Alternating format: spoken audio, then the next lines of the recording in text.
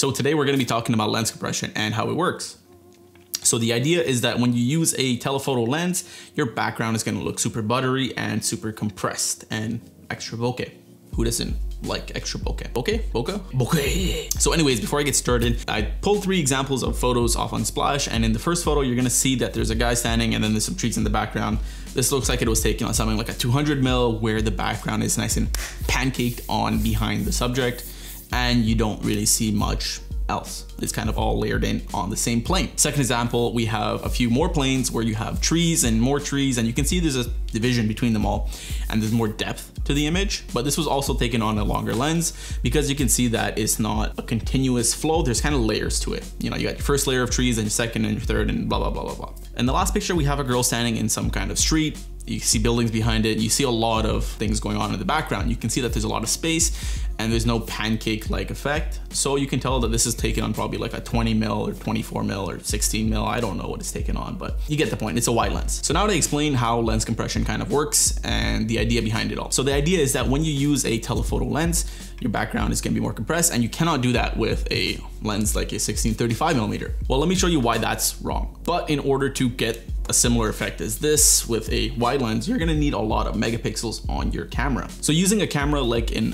R5 or an Alpha 1 or an A7R4 would be very important in this case. So to prove the point of how lens compression works, what I did was I took 2 sets of 6 pictures. For the first set, I kept the same distance and I just swapped out my lenses. That's all I did. So I went from 16mm to 24 to 35 to 50 to 85 and then to roughly 105.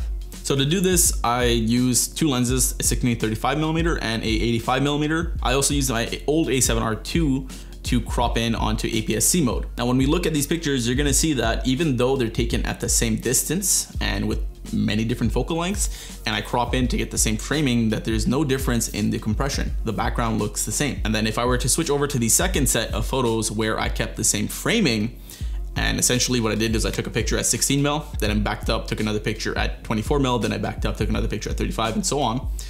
You'll see that the background starts to shift. It's not the same compression all the way along. And that goes to show you that it's not actually the lens that's making the difference between your compression, but the distance between your camera lens and the subject.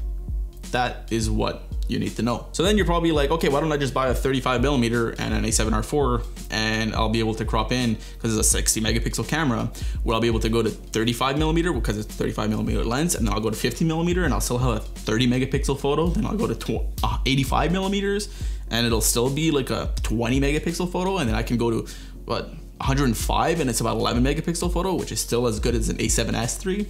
So yes, you could do that.